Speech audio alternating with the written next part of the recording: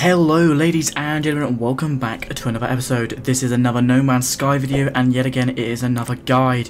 This guide is how to get any S-Class freighter you want for free, or any freighter of that matter of fact. It could be any style you want, anything you want at all. So the way you do this is, well, the way you could do it for free is that it has to be early on in the game. You have to play for a minimum of 3 hours, and then once you warp 5 times, you will then be received. The game will reward you with a free freighter. Now, I recommend that you get a base up and going first and make a save point or a save beacon, so that when you before you warp, you make sure to save. This way, that when you do warp after your save, if the freighter spawns, once you kill the ships and you secure the freighter, you inspect it, and if you do not like it, you can simply just say no and then reload your manual point. So, for example, I have just done it here. I'll inspect the freighter. It's a B class. It's alright, but let's say I don't want it. I can click leave, reload my last manual save, and I can rinse and repeat the same process. Now, there are a couple of things that I have to make you wary of, is that do not shoot the freighter or any of the other little ships around it except from the enemies. Now, I know that may seem obvious, but I have occasionally by accident shot one of them, and this will cause you not to be able to get the freighter at all.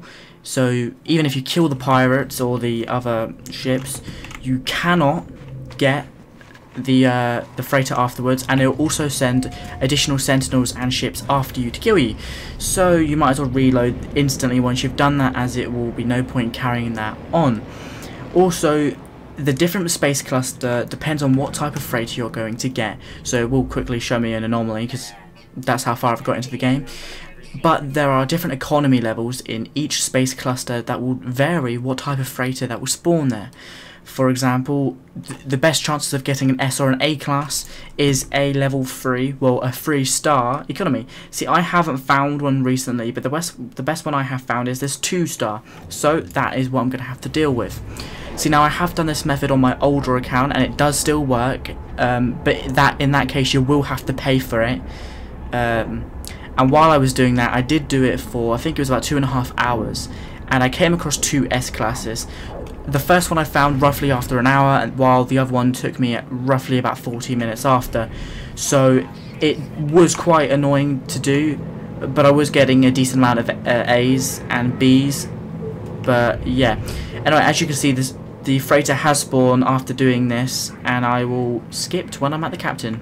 Okay, so once you have attacked and defeated the attack ships, you will then get an emergency comms, which you can press X and left click, and he'll pretty much just tell you that I am welcome upon the freighter, and he'll send me the location of the entrance.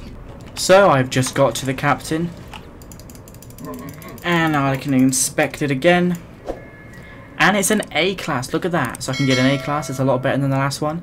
Again, it depends on the economy level of how your chances are on getting a better class freighter, but also each space cluster will have their own freighter look and appearance.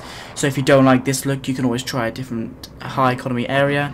But yeah, that is the best way, and this is the best way to get a free freighter. And remember, this method does work after you get your first free one, but again, you will have to pay for it. So I hope this helped, and I'll see you guys in the next episode. Enjoy.